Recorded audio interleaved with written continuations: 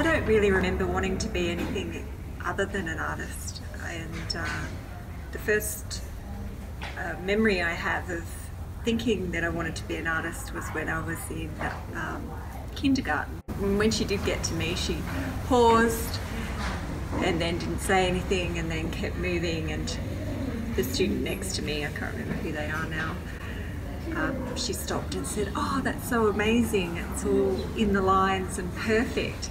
And I remember thinking, oh, and I looked at mine and it was all out of the lines and chaotic. And I just remember thinking to myself, oh, she just can't tell that I'm an artist. And so I think, yeah, when I was about 5 going on 6, I just had this strange ambition that I was an artist, and that's what I followed through with. At that very young age, really taught me a lot about what was to come. Being an artist is not easy. You need to be really resilient, and it's quite personal, making work and putting it out there for an audience. And I went to art school and studied printmaking. I didn't have a press or anything to print it with, so I remember printing it by sitting on it. And in my interview, when I explained how I'd printed it to Jayah, he really found that pretty intriguing, I think. So we got a good laugh out of it.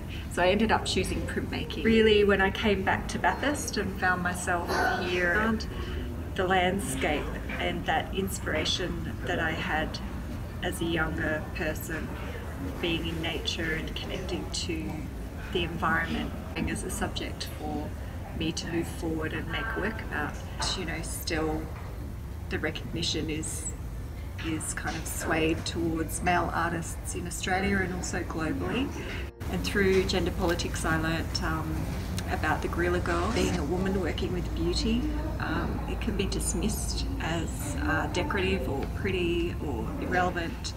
And I think that kind of reading of a woman's work would be quite different if it were produced by a male. I think in the arts, men and women are working really hard to even that out. Learning about the guerrilla girls was inspiring for my practice going forward, because it really, they really have fought hard to raise awareness around the inequities in art, not necessarily in Australia but globally. For me to be out in the landscape making the work, it's physically sometimes quite difficult. The shoots can go for 24 hours, the conditions can be uncomfortable, and I like that idea of pushing myself, my body, and to the extreme, and making work that on the surface may be quite beautiful and refined, but the actual making of the work was robust and difficult,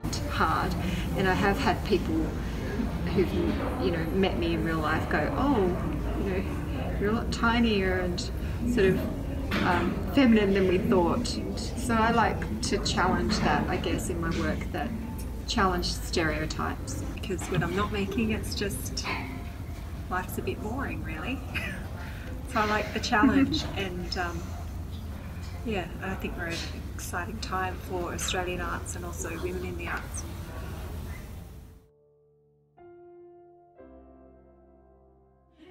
My name is Nicole Welch, and this is my perspective.